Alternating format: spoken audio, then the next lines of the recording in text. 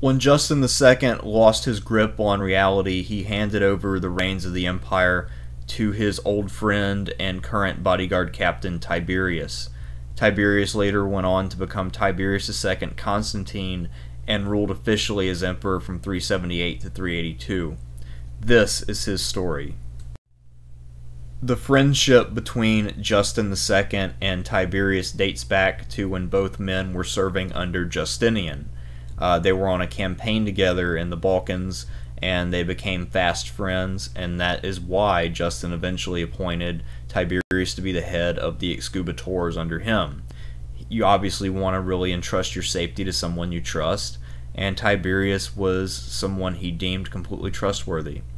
Now, Tiberius was also known for being very good looking, even as an older guy, and he apparently was someone who the Empress Sophia found very attractive, at least if our sources are to be believed. Now in 574, Sophia prevailed upon her husband to choose regents to rule in his stead, since Justin had slipped mentally. So he chose Sophia, his wife, and also his good friend Tiberius.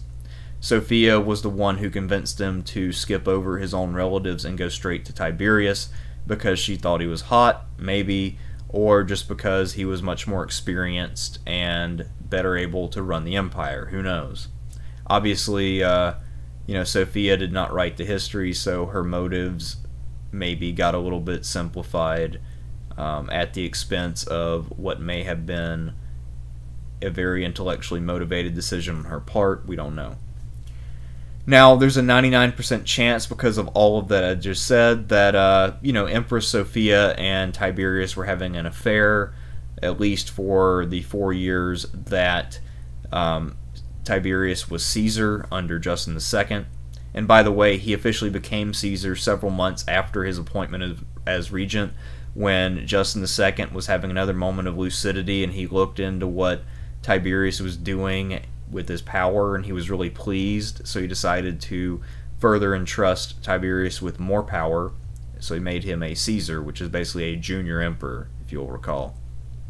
And that's why I chose to use the graphic from the Tetrarchy, because in that arrangement you had a senior emperor, the Augustus, and a junior emperor, the Caesar, and this relationship really calls that back. And I think the image of the two working in concert and being like brothers is fitting, considering the relationship between Justin II and Tiberius, which apparently was not a relationship that was not undermined by Tiberius being with Justin's wife, if that was the case, which I assume it was. When Justin died, Tiberius, promised Sophia, at her urging, that he would leave his own wife and marry her. Therefore, she would remain as empress and he would become emperor. Seems like a pretty good deal for both. Well, Tiberius changed his mind at the last minute after Justin was dead, and he decided to take the title of Tiberius II Constantine and then make his own wife empress, and that led to Sophia's influence waning, as now she was just a former empress, and this put Tiberius in sole command of the empire. So now that he has full power, what does he do with it? One positive thing as a person trying to teach about Tiberius II is that he was Caesar for 4 years and then Augustus for 4 years, so it makes it pretty easy to divide his foreign policy into two parts. Nice and easy right down the middle, 4 years and 4 years. So basically what he does as Caesar is, one of his first moves is to restore the policy that Justin II had ended by paying subsidies to keep peace. And his intention is to get the Persians to, stop attacking, so he can get enough troops in the east in order to then deter them militarily. So he does that. He also makes an alliance with the Franks to attack the Lombards. Under Justin II, the Lombards had invaded Italy, and they were taking more and more territory. So what he does is he wants the Franks to hit the Lombards from behind. It also helps that the Franks are fellow Orthodox Christians, so they see eye to eye. However, the plan gets foiled because his general in Italy gets completely defeated and dies in the battle, and that causes the Lombards to take over more territory in Italy, And then, the Franks at that point kind of back off from their war aims because at that point it had become useless. He has two chief generals in the east fighting Persia. One of them is Justinian, who was the son of Justin, son of Germanus, who did not become emperor. And his other general is a much more important guy named Maurice, who we'll see a lot of in the future. There's one point when he was Caesar where Justinian, the same guy who's the general, was trying to plot with Sophia to overthrow Tiberius as Caesar, but Tiberius agreed to pardon him after he paid him a lot of gold. A nice bribe. I'm sorry for killing you or trying to kill you. Here's a big sum of money. I guess that works. And needless to say, after that attempt, Justinian stopped being an important general, and then Maurice was more in power than ever on the eastern frontier. So in 578, the long-suffering Justin II dies, and now Tiberius is effectively emperor in his own right. Well, he continues his general policy of restoring traditional Byzantine foreign policy.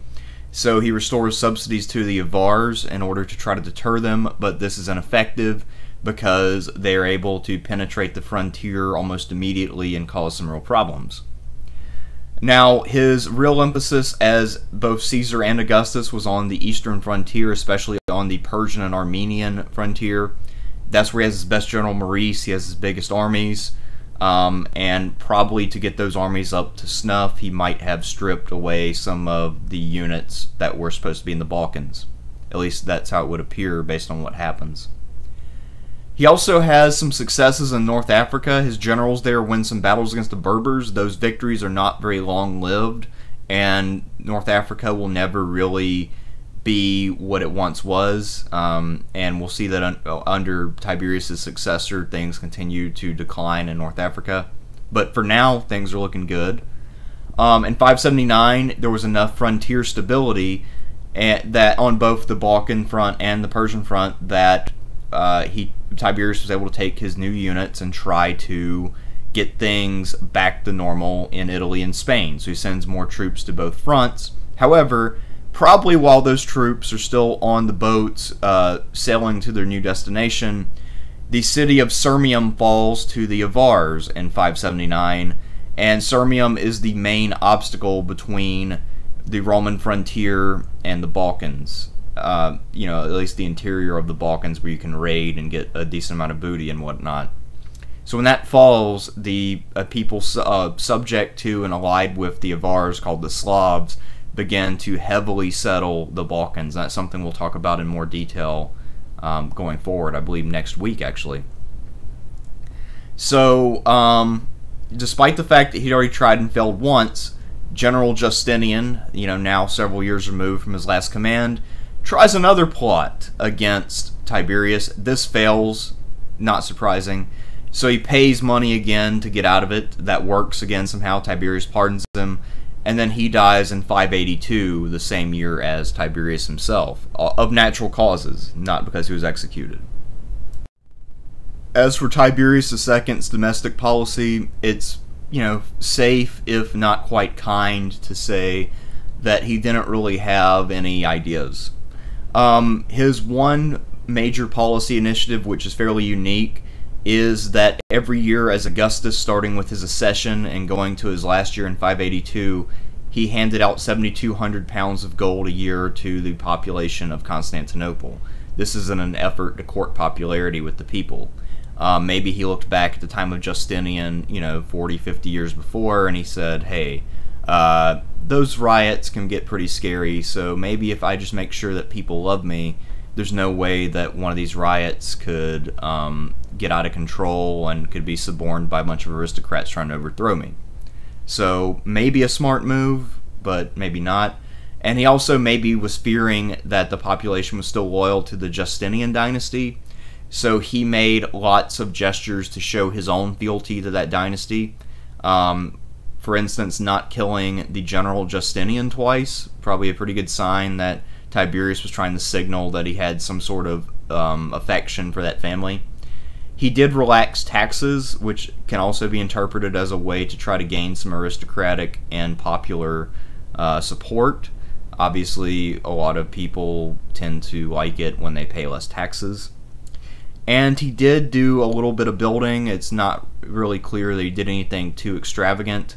He might have just repaired a few buildings. He might have built a couple of minor churches, something like that. Anyway, it's nothing too big or grand, but he did a little bit of building. So, despite the fact the empire was not doing all that hot, it was still chugging along, albeit at a subpar rate. So, Tiberius has created a little bit of a dilemma for modern historians trying to read his mind. Usually when you marry your daughter to someone, you're signaling your intention that that person should succeed you. And Tiberius decided to marry one of his two daughters to the general Maurice, and one to Germanus, the son of Justinian, who tried to kill him twice. So you would think that maybe he's trying to establish two emperors. And there has been a theory that maybe he wanted Germanus to go west while Maurice would hold the east. You know, Maurice would hold what we know as Byzantium, and then maybe Germanus would go hold, you know, Italy, what they had in Spain and North Africa, and maybe he was trying to reestablish the Western Empire as a formal thing. However, that's not what ended up happening. Maurice ends up getting the whole thing, and it looks like there was never any real question of Germanus being emperor. It looks like he and Maurice got along fine, and Germanus, or at least someone named Germanus, is later named as a patrician.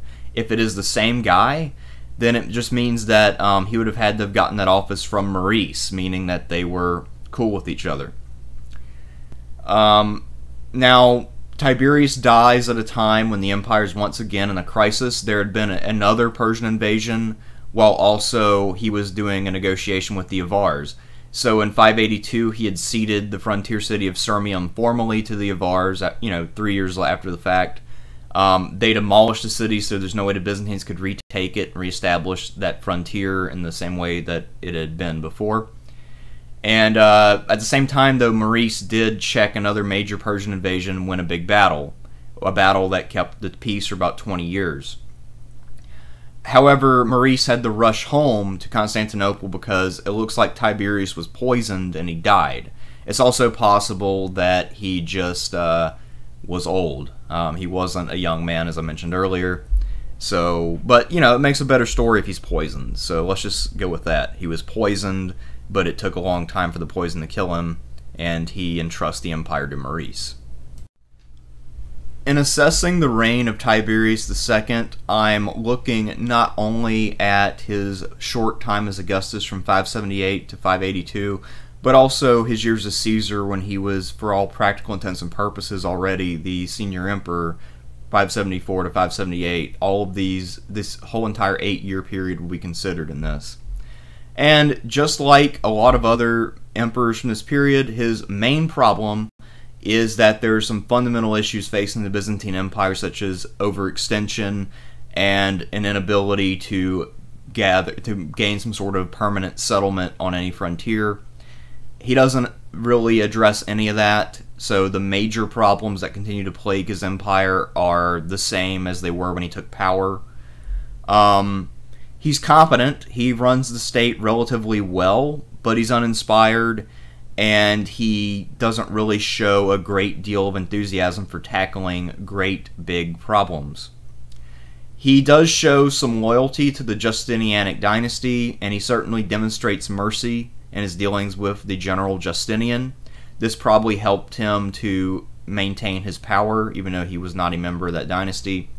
And it also gave him enough legitimacy that he could appoint Maurice, who was also not a member of the Justinianic family. He apparently was reasonably well liked. This is a saint's image, and supposedly this was one of the saints from an earlier period who they didn't really have an appearance for. They didn't know what the guy looked like, so they just basically painted Maurice, or not Maurice, but Tiberius II, and they said, well, you're a really good emperor and a really good guy, so, this saint was a good guy. We'll just assume that he looked kind of like you. It'd be a fitting thing. One thing you can say for Tiberius II, as with many of his 6th century predecessors, is that he did manage to choose a worthy successor, and he was able to ensure a smooth transition of power.